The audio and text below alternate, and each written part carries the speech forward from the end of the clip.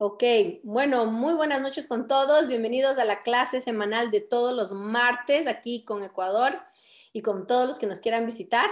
Siempre felices de tener estas charlas todos los martes. La verdad, como siempre les digo, es mi llamada esperada de toda la semana. El martes es mi preferido, la verdad.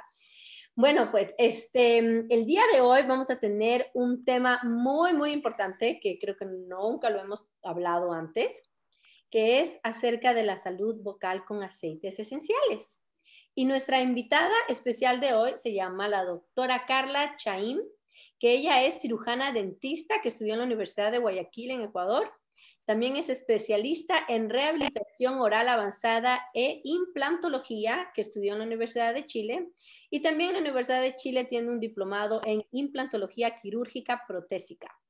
Así que ahora ella también es amante de lo que son los aceites esenciales y ella es nuestra invitada en esta noche que nos va a deleitar con muy buena información. Después de hablar con ella, creo que nadie le va a tener miedo de ir al dentista. Pero bueno, le vamos a dar la bienvenida a nuestra querida doctora Carla Chaim.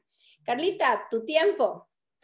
Hola con todos, buenas noches. Gracias Marco y Elisa por esta invitación. De verdad que es una oportunidad súper importante, más que nada para hacer conciencia y poder enfocarnos un poquito más en todo lo que es el cuidado bucodental. Y en este caso, basándonos o apoyándonos en lo que son los aceites esenciales. Muchísimas gracias por esa intro tan linda que me hicieron. Y efectivamente, yo soy cirujana dentista, estudié o me gradué en la Universidad de Guayaquil y después tuve la oportunidad de hacer mi especialidad y el diplomado en la Universidad de Concepción. Y por supuesto, no podía faltar la certificación en lo que es el uso de aceites esenciales. ¿Cómo llegué aquí a todo esto? Les voy a contar un poquito de mi historia. La verdad es que agradezco mucho a mi hermana Michelle por haberme presentado este mundo diferente, que era un poco contrario a mi camino o a mi base de medicina, ¿no es cierto? Entonces yo decía, wow, no puedo creer que esto de verdad funcione, ¿será que funciona? Y lo empecé a utilizar con mi hijo y en la actualidad pues todo en casa, incluido hasta mi perrito que es un beagle, pero todavía no lo compenso de sus aceites, utilizamos aceites. Todo se hace aquí en mi casa a base de aceites esenciales. Me quiero enfocar el día de hoy, primero partiendo de qué es la salud bucal. Segundo, hacer un análisis o empezar a cuestionarnos de qué es lo que en realidad nosotros estamos utilizando en casa. El tercer punto es visito al dentista y de aquí derivar si es algo positivo o afirmativo, cada cuánto lo visito. Y preguntarnos de qué grupo somos nosotros. ¿Somos del grupo de prevenir o somos del grupo de curar? ¿Por qué les hago esta interrogante? La verdad es que es un punto y creo para mi consideración es el más importante de los cuatro porque toda mi presentación va a estar basada en lo que es prevenir. No hay cultura, lastimosamente, en casi ningún país del mundo visitar al dentista por prevención. Generalmente acudimos al dentista cuando ya hay alguna afección, cuando hay alguna molestia y de seguro muchísimas veces cuando ya el tratamiento es casi imposible, por lo que termina siempre en alguna extracción dental. Entonces, partimos. ¿Qué es la salud bucodental? Según la Organización Mundial de la Salud, nos dice que la salud bucodental se puede definir como, ojo aquí, la ausencia de dolor orofacial, cáncer de boca, de garganta, infecciones, llagas bucales, enfermedades periodontales, que es la enfermedad de las encías, y la más común de todas, que es la caries dental, pérdida de dientes y otras enfermedades y trastornos que limitan a la persona afectada a su capacidad de morder, masticar, sonreír y hablar, al tiempo que repercuten, por supuesto, en su bienestar psicosocial. Esta es la expectativa que tenemos o que tienen muchísimas personas cuando acuden al dentista. quieren o llegan con una fotografía de esto es lo que quiero. Quiero una sonrisa que esté totalmente alineada, armónica, dientes extremadamente blancos, pero la realidad es que es otra. La realidad es que las enfermedades bucodentales afectan a las personas durante toda su vida, causando dolor, molestia, desfiguración e incluso la muerte. Se estima que las enfermedades bucodentales afectan a casi 3.500 millones de personas. La caries dental, que es la enfermedad más frecuente sin tratar en dientes permanentes, es el trastorno más frecuente. Más de 530 millones de niños sufren de caries dental en los dientes de leche. Y esto va ligado a que tenemos o tienen las personas la idea de que porque es de leche y porque se va a caer, no necesita curarse. O muchas veces las personas piensan que como es de leche, el diente no tiene caries, no le va a pasar nada, dejémoslo así nomás. Y la realidad es que eso no funciona así. La enfermedad periodontal puede provocar la pérdida de dientes, el cáncer bucal, englobando el cáncer del labio y de boca, es uno de los 3 cánceres de mayor incidencia. Entre los factores que contribuyen a las enfermedades bucodentales, cabe citar, mucho ojo aquí, a las dietas malsanas ricas en azúcar, el consumo de tabaco y el consumo nocivo del alcohol. La mayoría de los trastornos de salud bucodental son preventivos, en gran medida, por supuesto, y pueden tratarse en sus etapas iniciales. Les quiero presentar este esquema que no me voy a adentrar mucho aquí, pero cuando se habla del dentista, tenemos la creencia de que únicamente podemos tratar o curar o salvar dientes, y esto no funciona así. Hay todo un sistema, este sistema se los presento el día de hoy para las personas que no lo conozcan, se llama el sistema estomatognático. Y este sistema está compuesto de una articulación, va a tener por supuesto nervios, va a estar compuesto por espacios funcionales como son la cavidad oral, la cavidad nasal, la faringe y la laringe. Siempre van a estar soportados por un sistema óseo y de la mano, cuando hay hueso, siempre hay musculatura. Y una pequeña parte de todo este sistema es nuestro sistema dentario. Quiero contarles y les invito el día de hoy a que el dentista no tiene por qué ser una tortura. Definitivamente los dentistas han evolucionado. Ahora hay muchísimas formas de poder manejar lo que son ansiedad, temor, miedo y en realidad parte sobre la primera visita al dentista. No tiene por qué ser nada forzado, ni ningún niño tiene por qué estar amarrado, ni por qué estar maltratado durante la visita dental. Sobre todo, y les recomiendo aquí, que los papitos cuando acompañen a sus hijos, no los martiricen con que tienen que abrir la boca y siéntese rápido y que trabaje rápido, porque no se trata de eso.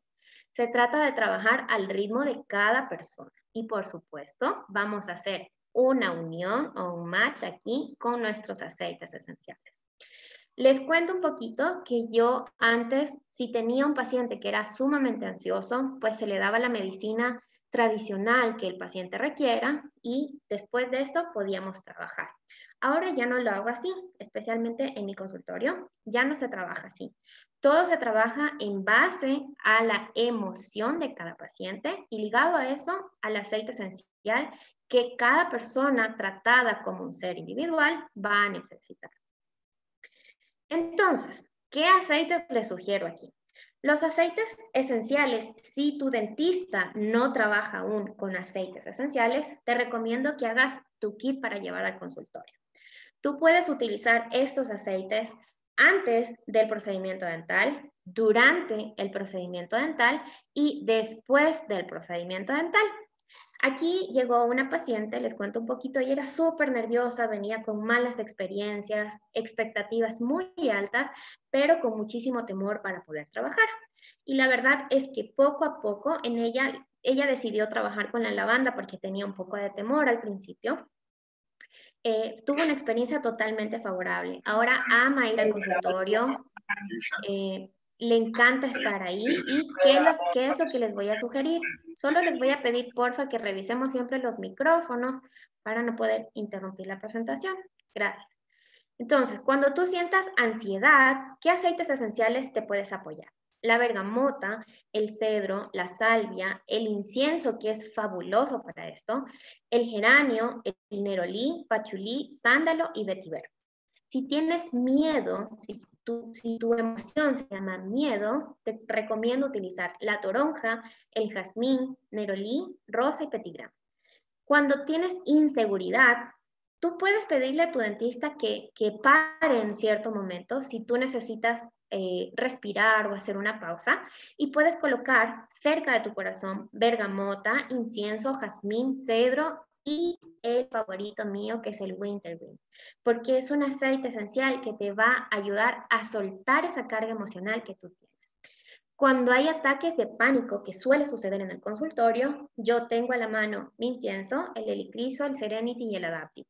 Este es un video tomado antes de la pandemia, por eso es que no estamos con todos los trajecitos, pero en realidad es algo que tú puedes decirle a tu dentista: necesito un momento, por favor, voy a hacer una pausa, y tú sacas de tu estuche tus aceites esenciales y te los colocas. Te aseguro que la experiencia se va a convertir de algo negativo en una experiencia totalmente favorable. Esta foto de aquí es mi hijo Santiago y mi sobrino Tomás, y la pongo aquí porque ¿qué es lo primero que nos llama la atención aparte de sus ojos? Es su sonrisa. ¿Qué hablamos o qué significa la sonrisa? Dice que la sonrisa, junto con los ojos, constituyen en cierta medida nuestra carta de presentación al mundo. El mundo tiene un estigma muy grande sobre lo que es la sonrisa de cada persona.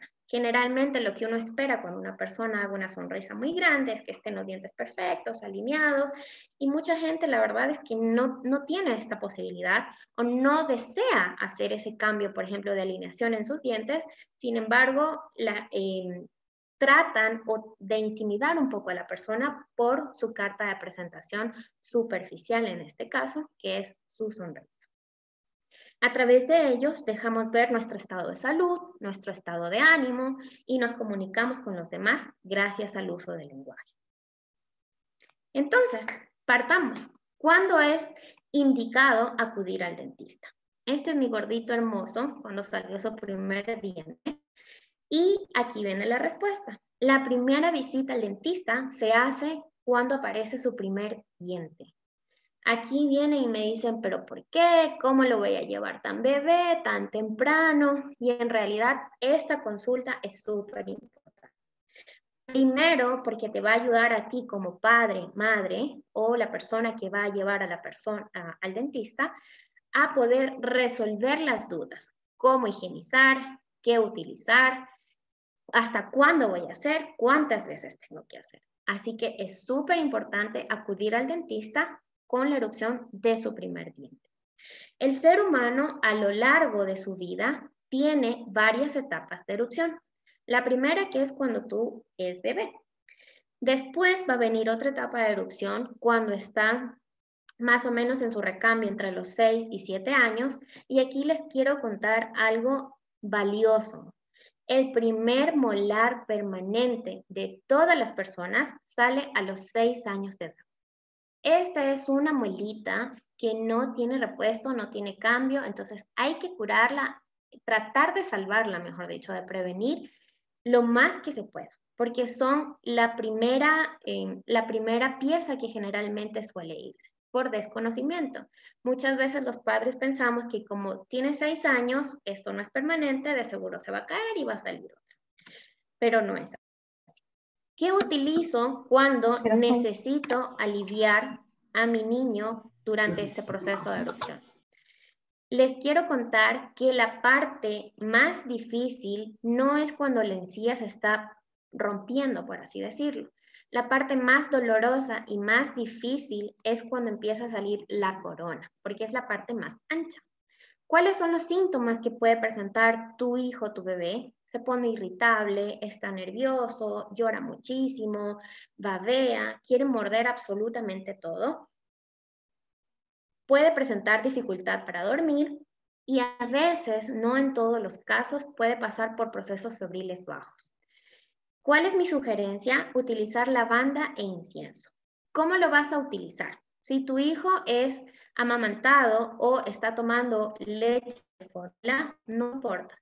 Tú vas a preparar o a extraer un poco de esta leche y en las cubetas que son de hielo, tú vas a poner tu leche y vas a colocar una gotita de aceite esencial. Puedes hacer una sola preparación, una sola mezcla y después hacer la división, no hay ningún problema. Otra opción que puedes utilizar tú es el mordedor, meterlo al congelador y cuando ya se lo vayas a proporcionar a tu hijo, por supuesto, tus manos súper limpias, vas a agregar el aceite, una gota de aceite esencial, cualquiera de los dos, en el mordedor y se lo vas a proporcionar a tu hijo. Y por último, si no puedes hacer ninguna de estas cosas y es un momento como de crisis, por así decirlo, que necesitas una solución sumamente rápida, con un cotonete basta que frotes por la zona donde está haciendo la erupción y listo. Puedes aplicarlo de 3 a 4 veces en el día y te aseguro que tu bebé se va a sentir mejor. Como lo conversamos, el ser humano tiene varias etapas de erupción. Después, cuando más o menos entre los 7 años que empiezan a caerse sus dientecitos y empiezan a salir ya estos dientes permanentes, se pueden ir agregando otros aceites esenciales. Puedes utilizarlos como colutorio, como son la manzanilla romana, el clavo y el ongar. Cuando están entre los 9 y 13 años, puedes aplicarlos tópicamente y esta etapa final, que es entre los 18 y 25 años, donde sale esa famosa muelita del juicio o tercer molar. Muchas veces el tercer molar no viene bien posicionado, por lo que se hace un triángulo en la parte final. Entonces, se acumula muchísima comida. ¿Qué es? ¿Cómo vamos a hacer? Puedes aplicar cualquiera de estos aceites directamente en el área, pero nunca con el dedo, por favor. Siempre con alguna gasita, con algún cotonete. Algo que esté limpio, de preferencia que esté esterilizado. Y si no puedes hacer eso, puedes hacer un enjuague o un colutorio con ongar y con clavo. ¿Por qué te recomiendo o por qué utilizo estos aceites de preferencia?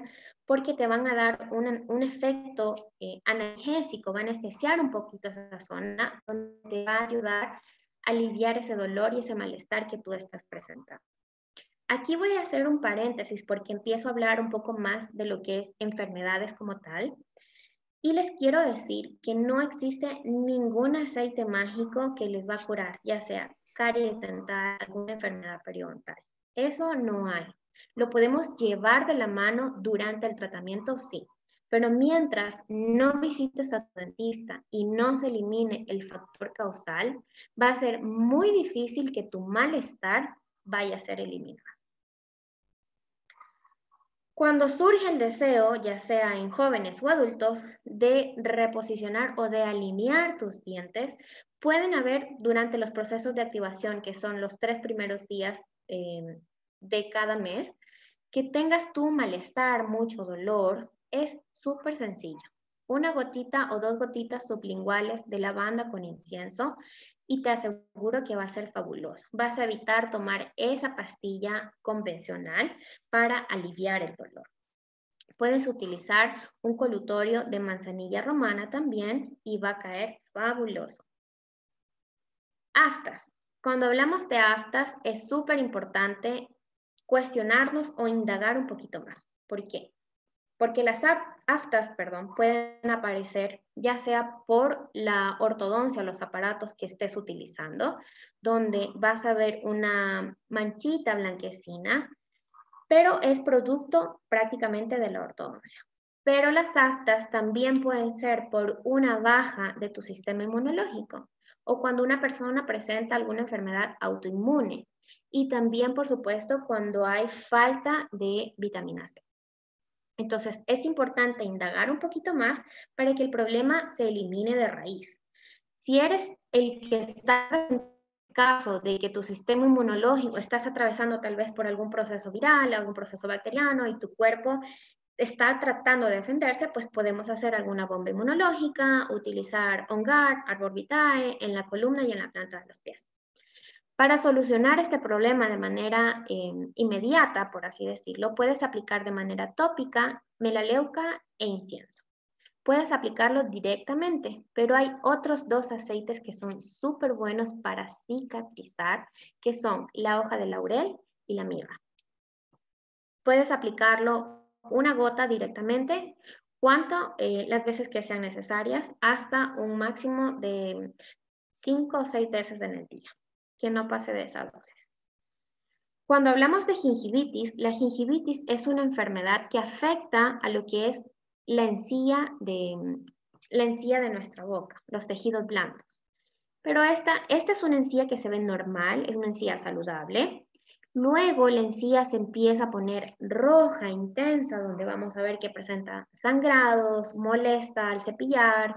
Y aquí tenemos que averiguar por qué se produce esa gingivitis. Esa gingivitis, si eres una persona que está en algún proceso de gestación, puede deberse al acúmulo de estrógenos en tus encías. Entonces puede ocasionar que la mujer cuando está embarazada tenga una gingivitis. No te asustes, esto es súper sencillo de resolver. Lo que tenemos que hacer es acudir al dentista. Aunque no lo creas, si no se elimina el factor causal, que en este caso va a ser muy difícil porque va a ser un proceso que va a culminar o a terminar en cierto punto cuando el bebé nazca, pero necesitamos controlar, por ejemplo, placa bacteriana, la forma en que está cepillando, con qué está cepillando. ¿Con qué aceites te puedes apoyar? El tomillo o la canela son súper buenos porque son bactericidas. Entonces, también puedes aplicarlos directamente. Va a ser la preferencia o el gusto de cada persona. Muchas personas dicen que la canela la sienten un poquito fuerte. Entonces, ¿qué es lo que puedes hacer? Diluirla con agua, hacer tu colutorio después de haber cepillado y hacer tu enjuague. Si esta gingivitis no se resuelve, puede pasar a una enfermedad periodontal. ¿Y qué va a ocasionar eso? Que la placa bacteriana que no ha sido eliminada de manera efectiva se haga dura y se transforme en cálculo dental. ¿Verdad? Ese sarro se va a hacer cálculo dental y cuando no lo eliminamos, sí corres el riesgo de perder tus piezas dentarias. Algo que quería contarles también como experiencia es que no sé si ustedes tienen que haber escuchado que su abuelita, su mamá, su tía dicen es que con cada hijo perdí un diente. Y eso es debido a lo que les acabo de contar. Se acumula mucho el estrógeno, se produce la gingivitis, no le trataste y terminó en una periodontitis y seguramente perdiste tu dientecito. Y efectivamente que no hay mejor tratamiento que la prevención. Entonces, una vez que tú acudes al dentista y recibes el tratamiento para esta enfermedad, te vas a apoyar en el camino con estos aceites esenciales. Si no tienes o no te gusta el tomillo y la canela, puedes utilizar colutorios de albahaca y de lemongrass. Cuando ya ha avanzado todo esto, porque todo esto es una secuencia, es una reacción en cadena, vamos a hablar de la caries dental, que es la enfermedad más común. Entonces, empieza afeitando el esmalte, luego llega dentina y después termina en la pulpa dentaria. Cuando ya estamos en un proceso de que está abarcando la pulpa dentaria, va a haber muchísimo dolor. Entonces, yo te puedo decir, colócate clavo, colócate canela, pero el alivio va a ser durante muy poco.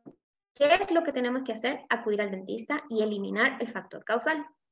Ojo aquí, si no se elimina, porque puede ser, no sé, estás en la madrugada, no tienes al alcance, cualquier motivo que tú tengas para no acudir de manera inmediata al dentista, pero quiero que sepas que todas estas soluciones van a ser momentáneas. Tarde o temprano tu cuerpo va a necesitar que tú resuelvas ese problema. Cuando la caries dental, como les dije, ya avanza y necesitamos algún tratamiento de endodoncia o tratamiento de conducto, tratamiento de canales conocido en otros países, puedes apoyarte para ese proceso de inflamación o de dolor con lavanda y con ongar.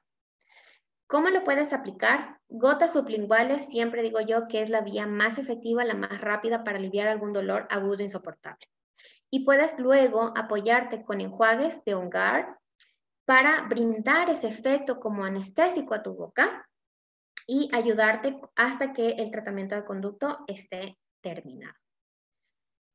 Cuando hay casos que ya definitivamente no se puede hacer nada, no hay otro tratamiento, no se puede salvar la muelita y necesitamos hacer alguna exodoncia, una extracción, esto yo lo manejo en dos fases. Cuando es prequirúrgico, o sea, todo antes de sacar la pieza, y el post. Cuando llega un paciente que ya está planificado para hacer una exodoncia, lo que siempre tiene que haber en mi consultorio es incienso y hongar. Entonces se realizan con un enjuague previo el proceso quirúrgico y el paciente se enjuaga con hongar. Y después, cuando hay postquirúrgico, puedes utilizar dos recetas, por así decirlo. Puedes colocar lavanda y deep blue directamente en la zona afectada, siempre por fuera, o geranio con ylang ylang. ¿Qué va a ocasionar esto? Especialmente cuando son procesos de extracción de muelitas de juicio o terceros molares, que tu cara no se vea, no tenga tanto edema, no se hinche demasiado. Entonces, ¿cómo lo utilizo yo? Primero, las 24 horas post extracción es vital y sumamente importante que hagamos la colocación de hielo. Después de haber transcurrido las 24 horas, lo que tú tienes que hacer es colocar compresas de agua tibia, ya no fría. Entonces, dentro de esa agua que tú vas a entibiar, puedes colocar lavanda, puedes colocar deep blue, o puedes colocar el geranio y puedes colocar ylang ylang, ¿verdad? Y haces la colocación, mantienes en la zona, pero ya no que esté caliente. Cuando hay halitosis en alguna persona o mal aliento, la menta es conocida a nivel mundial por sentir esa sensación refrescante en tu boca. Y tienes dos presentaciones. Puedes utilizar en aceite esencial como tal o las perlitas de menta. Pero aquí también es bueno investigar qué es lo que está pasando. Si tu problema de halitosis se debe a que hay muchos focos infecciosos en tu boca, hablando de caries dentales, pues tenemos que aliviar ese factor, ¿no es cierto? Cuando hay una persona que jamás no sé, que la última visita la hizo hace 10 años, digamos, al dentista, va a tener un acúmulo de cálculo, de sarro en su boca y eso puede ocasionar un mal aliento.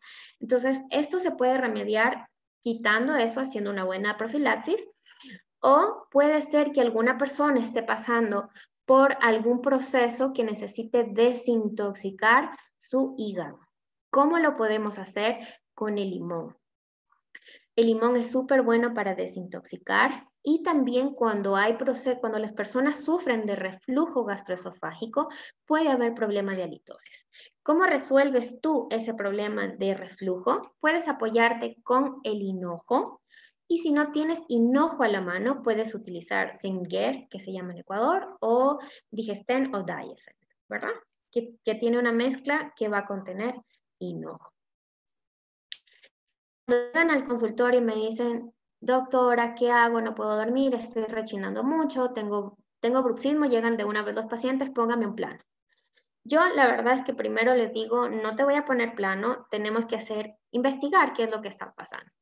El bruxismo es una enfermedad multifactorial, puede verse o pueden generarse o gatillarse bajo múltiples circunstancias. Pero generalmente es cuando la persona no ha podido canalizar la energía que tiene, especialmente en niños. Cuando hay niños muy chiquitos en casa que empiezan a rechinar dientes y de seguro dicen, sí, es que yo voy a hacer todo lo posible por cansarlo, por agotarlo, hasta que ya no dé más para que así se acueste. Y la verdad es que eso es falso. Mientras más trates de agotarlo, más la persona se encuentre más exhausta, va a poder descansar menos. ¿Y cómo podemos ayudar a la persona a que descanse un poquito mejor? Yo descubrí, me encanta esta mezcla, o sea, el vetiver de por sí, que es un aceite esencial que te va a promover una sensación de poderte relajar, y la albahaca te ayuda a relajarte totalmente. Entonces, en mi difusor yo lo que coloco es vetiver y albahaca y a los pacientes les va de maravilla. ¿Qué otro aceite puedes utilizar? La bergamota, el petigram y el serenity, porque son aceites que te van a ayudar por lo menos a canalizar esa energía que se encuentra acumulada. Te van a brindar un descanso y un sueño reparador. Cuando amaneces tú, después de esta noche extenuante que tuviste, donde apretaste un montón tus dientes, generalmente duele mucho la articulación y los músculos están fatigados. Te puedes apoyar con la albahaca. Colocas 1 o 2 gotitas, utilizas con el aceite conductor, con el aceite fraccionado de coco y vamos a frotar o a aplicar directamente en la musculatura y en la articulación. Poco a poco, conforme lo vayas utilizando, y cuando tú empiezas a utilizar aceites esenciales, el éxito de tu tratamiento va a estar en la constancia.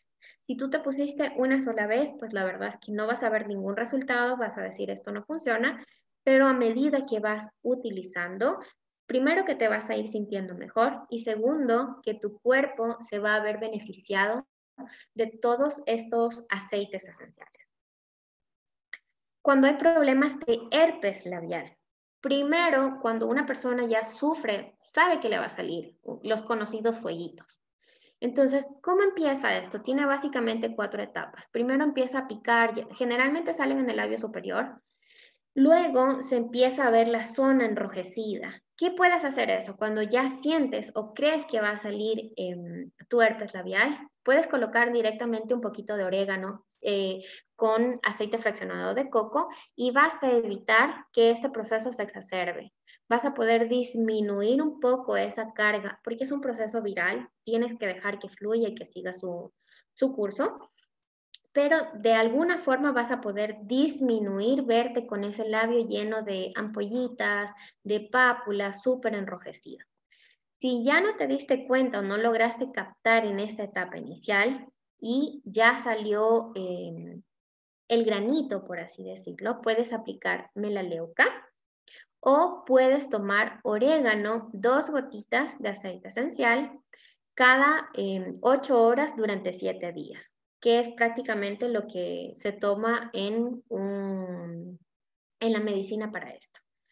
Cuando ya salieron estas ampollitas en la boca, va a empezar a picar y tú lo que necesitas es ayudar a cicatrizar, ¿verdad? Entonces, ¿qué podemos utilizar? A mí me fascina el Correct X porque es una mezcla que tiene aceites esenciales que ayudan a la cicatrización, como la lavanda, el cedro, el licrizo, la melaleuca. Entonces va a servir muy bien, primero porque se va a quedar mucho más tiempo en la zona y la forma de absorción va a ser de manera más lenta.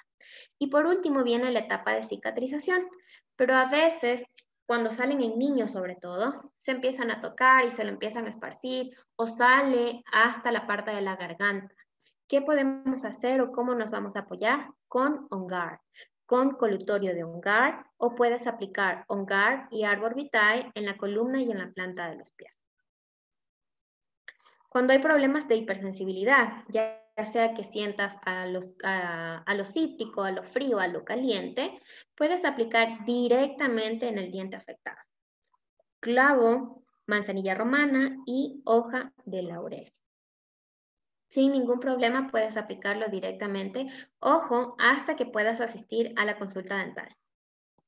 Porque a veces he tenido casos que con el uso y el abuso del clavo también puedes irritar la encía. ¿Qué pastas dentales utilizo yo? Pueden utilizar la pasta dental que sea de su preferencia, pero en realidad, ¿qué es lo que yo utilizo? Aquí en Guatemala está disponible esta versión de pasta dental de On Guard. Vimos que ya salió la nueva pasta dental. ¿Cuál va a ser el beneficio de esto? Son 3 cosas. Primero, que es una pasta libre de flúor. Segundo, que es una pasta libre de triclosan. Y tercero, que es una pasta libre de sulfatos. Esos famosos sulfatos son los que hacen espuma, muchísima espuma, y que eso sí está comprobado científicamente que pueden ser disruptores endocrinos. El proceso de cambio que yo siempre les cuento a mis pacientes en el consultorio dental no es fácil porque, como les digo, mucha gente está acostumbrada o cree que mientras más espuma tenga en boca, más limpio van a estar los dientes. Y eso no funciona así. Y les dejo un secreto, les cuento que el éxito no está solo en la pasta dental, porque el éxito está en la forma en que cada persona cepille sus dientes. Y para eso, la educación y la charla de higiene y cepillado dental te lo tiene que dar un profesional. No solamente se trata de colocar la pasta, pasarlo y listo, escupí y me fui. Entonces, es solo como sugerencia. Pueden utilizar la pasta que ustedes deseen, pero ¿qué pasa? Si eres una de las personas como yo que te gusta hacer absolutamente todo en casa, ¿qué receta te recomiendo que me pareció buenísima? Es una cucharadita de aceite de coco, una cucharada de bicarbonato de sodio. Puedes agregarle aquí las gotas de aceite esencial de tu preferencia. ¿Qué es lo que yo utilizaría? Utilizaría wintergreen, porque este aceite esencial de aquí lo han utilizado a través de muchísimos años para brindar sabor a la pasta dental y también a la goma de mascar. Y si quieres algo un poquito más dulce, puedes agregarle stevia, ¿ok? Si no deseas agregar wintergreen, tienes la opción de menta, de hierbabuena, de la hoja de laurel también. Esta es una mezcla que tienes que guardarla en un envase de vidrio y que no debe sobrepasar a las 2 semanas. Cuando ya se cumplan esas 2 semanas, es preferible desechar y podemos hacer otra mezcla. Aunque con estas proporciones en realidad te dura una semana y media. Si tú deseas preparar tu enjuague bucal en casa, puedes utilizar también bicarbonato de sodio, agua destilada, por favor. La cantidad de agua destilada que vas a utilizar va a depender. Aquí yo puse 2 cucharadas porque puede ser un enjuague únicamente para utilizarlo en ese momento. Si tú deseas un poquito más, puedes agregar medio vaso de agua. Siempre mantener esta media cucharadita de bicarbonato de sodio, tal vez aumentarla máximo hasta una cucharadita, porque este va a ser el efecto abrasivo de la pasta, como que para que tú lo sientas más limpios a tus dientes. El aceite sugerido siempre va a ser el de menta y agregarle una gota de pachulí. Esto es opcional. Si no quisieras o no tienes pachulí, puedes agregar wintergreen. ¿Cómo limpias tu cepillo dental? Recordemos que el cepillo dental debe cambiarse de 2 a 3 meses, pero sobre todo cuando ha pasado algún proceso viral o bacteriano. Si te enfermaste en la casa, te dio faringitis, tuviste algún dolor de garganta, alguna amenaza ambiental, es mejor desechar el cepillo, ¿ok? Puedes agregar en un vasito con agua 2 gotas de Ongar, sumerges tu cepillo dental y lo dejas unos de 15 a 20 minutos. Luego retiras el cepillo dental, lo enjuagas con agua hervida y el agua se desecha. Para no desecharlo también puedes aprovechar esa agüita, lo puedes regar a alguna planta, pero puedes aprovechar. Y otra pregunta que me hacen, entonces, si yo no quiero utilizar esa pasta y no quiero colocarme directamente el aceite esencial o no me lo puedo poner sublingual, ¿qué es lo que yo puedo incorporar o cómo lo puedo incorporar? El clavo, que de por sí es excelente, es un antioxidante excelente, puedes agregar una gota de ese clavo para mejorar tu higiene bucal en la pasta dental o mezclarlo en 4 onzas de agua para hacer tu enjuague bucal. Si no tienes clavo, puedes utilizar hoja de laurel o hierbabuena. Y les voy a dejar aquí 3 kits como recomendación. Siempre te voy a pedir que te enfoques o que hagas tu kit en base a tu necesidad. Si tu necesidad está en que tienes aftas bucales, herpes, tienes algún niño en casa pequeño, se cae, puedes utilizar este kit que te va a servir mucho. Entonces tienes la pasta, tienes un Correct X, manzanilla romana, lavanda, melaleuca y clavo. Si tu deseo es mejorar, primero que nada, tu salud digestiva, segundo, la halitosis que podrías presentar, y quieres ayudarte a desintoxicar un poco más tu cuerpo, a reducir esa carga tóxica, siempre la pasta en cualquier kit, estas perlitas de menta que son geniales para poder reemplazar ese caramelito de menta, quien siempre nos salva, nos puede sacar de cualquier apuro. Por último, no alcanzaste a cepillarte, pero tienes tu perlita de menta. Tienes hoja de laurel, la menta en aceite esencial para poder hacer tu enjuague, el hinojo y limón. Y el kit número 3, que es si tú tienes cerca en casa o quieres ayudarte o apoyarte en ese sueño reparador para poder aliviar en cierto modo tu bruxismo, puedes utilizar vetiver, serenity, albahaca, menta y tu pasta de hogar.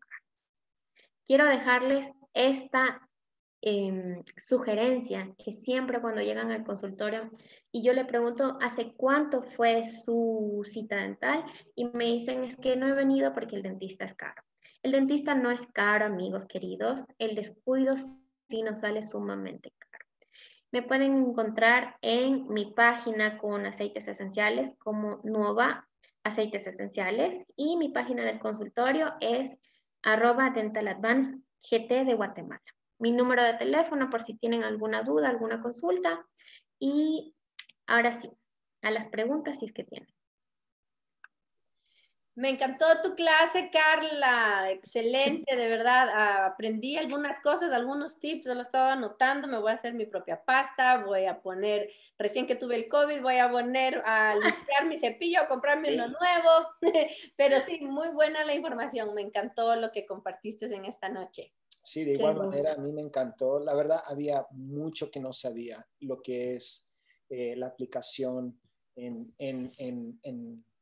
el apoyo dental, ¿no? Y El me hilo, me encantó. olvidé, por cierto, súper importante el hilo. Oh, sí, Utilicemos el sí, hilo, sí. Y como tip, como les prometí el tip, sí. pueden colocar un poquito de pasta dental en el hilo y hacer la introducción en cada espacio, ¿verdad?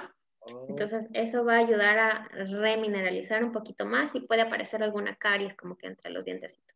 ah, qué bueno, chévere. Voy a empezar a hacerlo. Justo antes que empezó la llamada, estaba conversando con Carla y le pregunté, ¿no? Acerca del hilo dental, ¿no? Cuán a menudo se debe hacer y si es malo hacerlo todas las noches. Yo lo hago todas las noches y a veces me quedé pensando, ¿será que lo hago mucho, no? Entonces ¿Será que sí aproveché. o será que no? Sí, exacto, estuve con esa duda, entonces aproveché a preguntarle a la doctora y en realidad es mínimo una vez al día, ¿no? Entonces, Mínimo, y sí. sí, y bueno, como estaba diciendo, me encantó, había muchas cosas, muchas aplicaciones de aceites que no sabía que sí podíamos usarlo de esa manera. Entonces, muchas gracias por esta capacitación. Tenemos aquí en el chat Algunas algunas preguntas. preguntas, Vamos entonces desde arriba, arriba, arriba. ajá, Habían unas buenas por aquí. ok, vamos Arriba, a, arriba, aquí, por aquí. Ok, aquí. de Daniela Vázquez, empezando ahí, Dice, ajá. ¿hay interacción entre la anestesia o algún medicamento que se use en general con los aceites? Cuando tú dices, te refieres si tú estás atravesando, por ejemplo, te vas a curar alguna caries y te anestesiaron. La anestesia en realidad es local. No hay ninguna contraindicación para que tú utilices aceites esenciales durante el procedimiento. Además que generalmente se utiliza ese aceite esencial de manera aromática. Entonces, no debería haber ninguna contraindicación. Ok, Excelente. muy bien. De Jessica Morán. Dice, ¿qué aceite se puede, y parece que sí hablaste acerca de esto, ¿qué aceite se puede usar para la sensibilidad de los dientes y la molestia después de la extracción? Ajá. A más del clavo porque está agotado ahora. Gracias. Sí, mira, los aceites esenciales que te puedes apoyar son la manzanilla romana, la hoja de laurel, el clavo. En caso de que, como en el tuyo, que no hay clavo, puedes utilizar canela. Puedes aplicar un poquito de canela, a veces una gota es muchísimo. Entonces, puedes pasar por la parte superior del aceite esencial. Digamos que tengo aquí un cotonete, ¿verdad? Entonces pasas sobre la superficie y de esa forma puedes frotar directamente en el área. Debería ser suficiente y te ayudaría eventualmente a aliviar ese problema de sensibilidad. Ok, chévere, gracias. Perfecto, vamos con este de acá. Dice, Diana dice lo siguiente, doctora, en consulta odontológica me indicaron que la pasta debe tener flúor e inclusive pasta con flúor para mi bebé de 1 año. Yo la utilizo para mí, la pasta de Oterra, pero a mis bebés les compré una pasta dental con flúor. ¿Qué nos dices de eso, Carla? Mira, este es un tema de si utilizo flúor o no, es sumamente controversial, ¿ya? Generalmente la cantidad que viene en una pasta dental no debería afectarte, porque el problema aquí es que el exceso de flúor puede ocasionarte una afección o una malformación en tus huesos, ¿ya? No debería afectarte.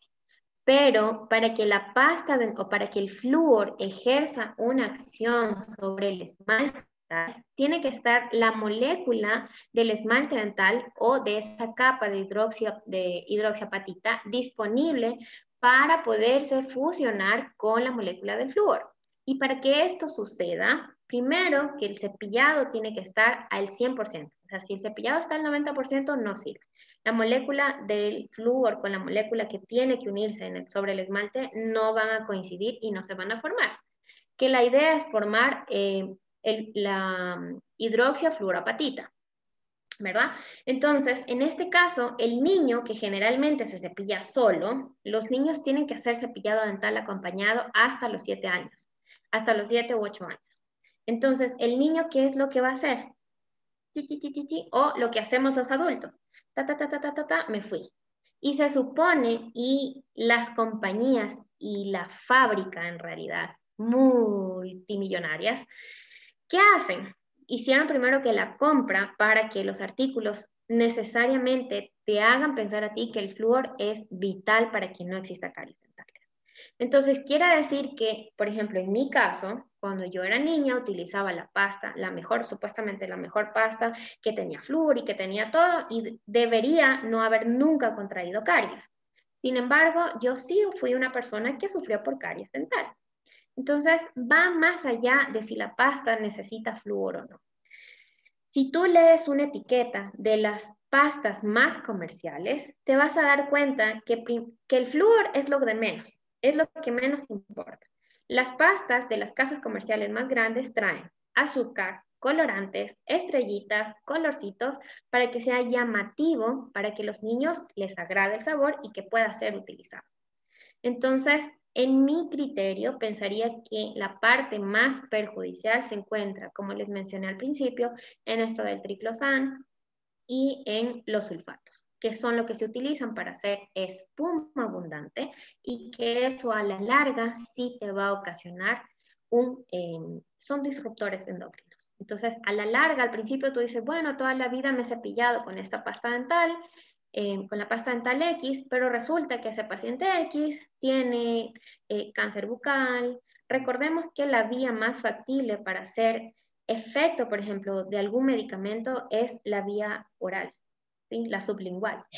Entonces, quiere decir que ese niño que no escupió o que utiliza la cantidad exagerada de pasta dental, se va a ver en cierta forma afectada, ¿no es cierto? Entonces, ¿qué tenemos de cultura? Agregar un montón de pasta dental, cepillar 30 segundos la boca y no sirve de nada. Lo mejor está en la técnica, más no en lo que puedas estar utilizando. Perfecto, muy buena respuesta y buena pregunta, muchas gracias. Otra pregunta dice, el bicarbonato me dijo un odontólogo que afecta el esmalte. ¿Qué tiene de verdad?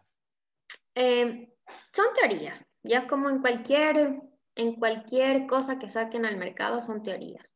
Si tú utilizas algo en exceso, por supuesto que es algo abrasivo y que a la larga el uso y el abuso puedas verte afectado.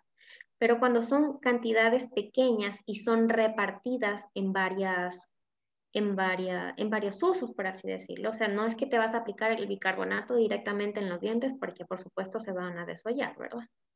Entonces, no. Pensaría que en mi criterio no. Okay. Ok, bueno, después de esta clase todos nos vamos a comprar la pasta dental de doTERRA. Sí. Bueno, aquí te están felicitando, que súper Sí, interesante, muchos excelente agradecimientos. charla, excelente, me encantó, magistral charla, te dice aquí Mario. Muchas gracias. Dice, muy buena, compartan, sí, vamos a compartir la grabación. Qué belleza de clase, dice, para odontología neurofocal. Es súper buena, sí. Dice, muchas gracias, excelentes recomendaciones, increíble, compartan, sí, no se preocupen, los vamos a compartir. Oh, de Ok. Galápagos, veo aquí, yo viví en Galápagos, un abrazo a Galápagos. Oh, Sofía, ahí dice, qué buenos consejos, muchas gracias, importantes estos tips y recomendaciones. Otra forma de llegar a la gente y ayudarles a mantener una buena salud bucal. Saludos desde Galápagos, Ecuador. Chévere. Sofía, ya eres famosa porque vives en Galápagos.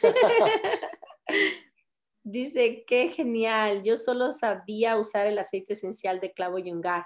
Ahora puedo aprovechar los otros aceites Yeah. porque los cuellos de los dientes quedan libres. ¿Qué se puede usar para prevenir esas molestias? El cepillado.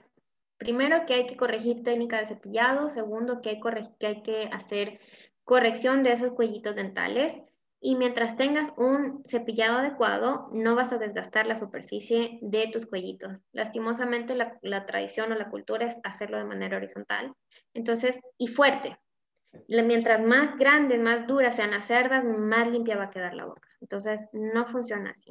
Aquí hay que cambiar esa cultura, ese chip de cómo nos cepillamos los dientes, cuánto tiempo y sobre todo que no sean de cerdas duras, siempre cerdas suaves. Entonces, la mejor manera de cepillarse los dientes, cuéntanos cómo es. ¿Es cerda suave Todo hacia abajo, cerdas suaves, es hacia abajo? como un barrido. Oh, Tú okay. vas a cepillar, tienes que lavar tu encía y tu diente. Entonces, este movimiento hacia abajo, los 3 primeros días va a costar mucho, ¿verdad? Pero después ya lo vas a hacer súper bien. Entonces, hay que limpiar la parte de afuera, la parte de adentro, porque hay una parte que está o sea, pegado hacia el paladar, por así decirlo, la parte palatina. Entonces, eso también hay que cepillar. La parte oclusal, que es la parte de abajo de las muelitas o sobre las muelitas, y eso así en forma circular. Y de igual forma abajo. Entonces, puedes empezar de atrás, canino, delante, canino, atrás, y abajo, atrás, canino, delante, atrás. Y luego en la parte posterior. Entonces, de esta manera puedes llevar un control de dónde te cepillaste y pasar el hilo al menos una vez en el día. Okay, entonces ya saben, limpiarse de arriba para abajo. Yo me hago redondita, pero ya hoy día practico. Sí, hoy voy a practicar. Tal cual. Ok, a ver, dice, ¿cuáles aceites esenciales son para evitar que me contagie el COVID? Eso te preguntan, a ver, ¿qué Eh, quieras? Eso es algo viral, ¿verdad? O sea, Sí. evitar que te contagies, creo que no sé si vaya a ser posible.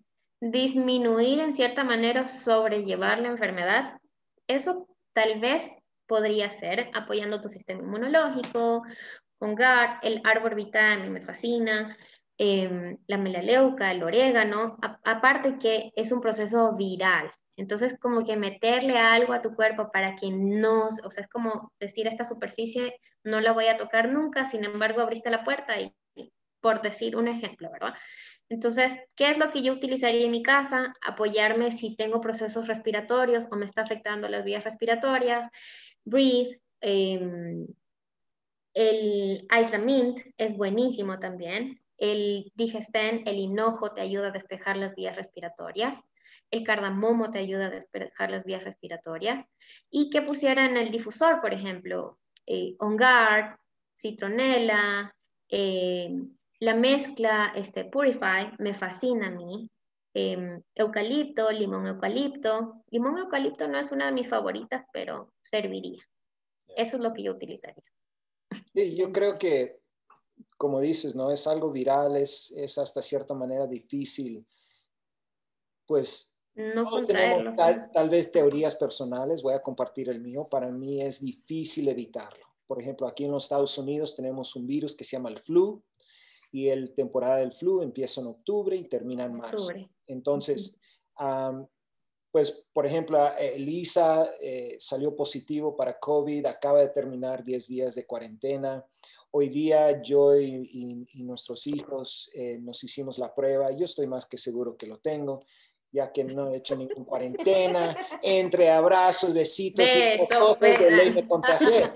Pero lo que yo pienso, lo importante es sabiendo que existe esto, ¿no? Hay que ser proactivo, ¿no? De la misma manera en que nos acaba de enseñar, ¿no? La importancia de ser proactivo con el cuidado oral. hay que ser proactivo con la salud, ¿no? No esperamos hasta recién enfermarnos para usar los aceites, sino es algo de nuestro estilo de vida, lo vamos a emplear para fortalecer y apoyar el sistema inmune, ¿no? Entonces, bueno, me desvié un poco, perdón.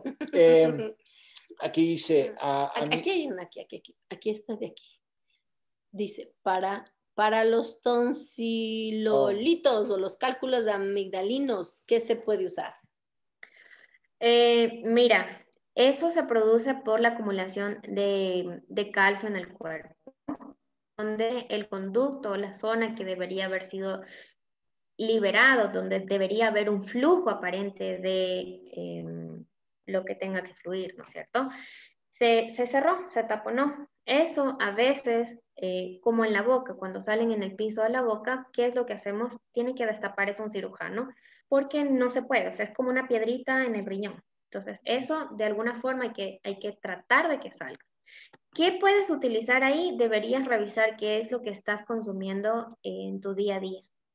Si tienes algún exceso de calcio, cómo está siendo tu alimentación. Más que manejarlo con aceites esenciales, creería yo, bueno, podrías implementar o sustituir el multivitamínico, por ejemplo, que tú estés tomando, revísalo, porque la absorción de calcio se da bajo ciertas condiciones. Entonces, eso es lo que yo te sugeriría, ¿verdad? O sea, tal como que algún aceite esencial que te vaya a eliminar, va a ser difícil. Okay, gracias.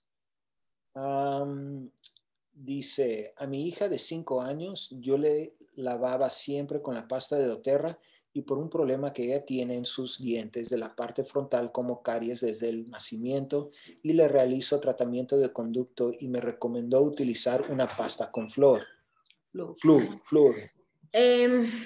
Mira, como conversábamos, Yeah. esto de aquí es teoría. O sea, por ejemplo, yo soy dentista, sin embargo, yo he tratado de atender a mi hijo en el consultorio y no se puede. O sea, me es muy difícil donde tuve que acudir donde una colega, ¿no es cierto? Y aquí empezó el debate de cómo le estás lavando, o sea, tú eres dentista y le estás lavando sin una pasta que no tenga flúor. Mi esposo es dentista, le contaba aquí a Marco y Elisa, mi esposo es dentista y entre los dos hay también esa disyuntiva. ¿Utilizo flúor o no utilizo una pasta fluorada? Mi criterio es que tú puedes utilizar, como les decía, una pasta con flúor y las grandes compañías han metido en la cabeza de todos los dentistas que si la pasta no tiene flúor, el paciente va a tener caries toda su vida, que necesita sí o sí tener flúor.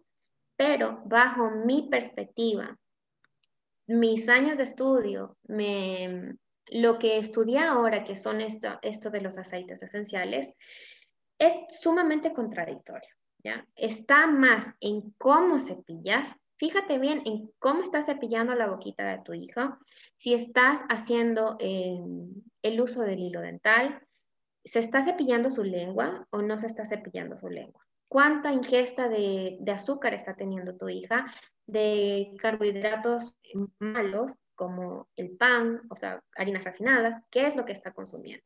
Porque ahora si le lavas una vez en el día, suponiendo, ojo, que le lavas una vez en el día y después, o la niña está tomando biberón, leche, cualquier cosa, o sea, tú le lavaste, sin embargo, tiene el hábito de tomar o de comer algo después de que tú le lavaste y se va inmediatamente a dormir, todo el trabajo se viene abajo.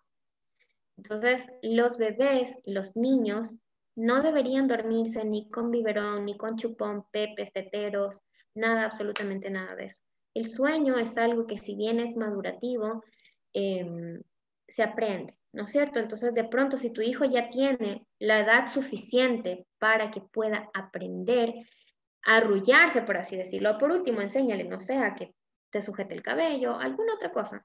Pero si el niño se duerme, especialmente porque la leche materna no produce caries, ojo, o sea, no pasa nada si el bebé se queda prendido en el seno de la madre y se durmió, no da caries la leche materna.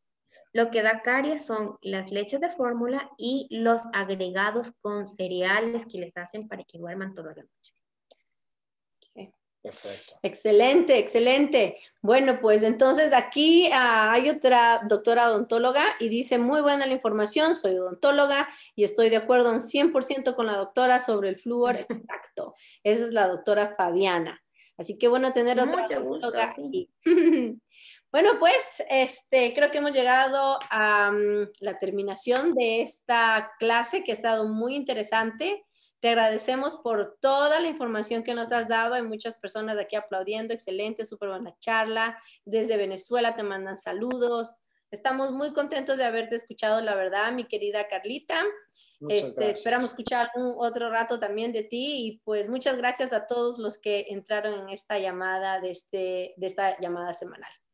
Les mandamos un abrazo virtual y nos vemos hasta el próximo martes. Chao, nos vemos nuevamente. Nos vemos. Muchas Un gracias. abrazo grande. Un abrazo, hasta luego. Hasta luego, chao.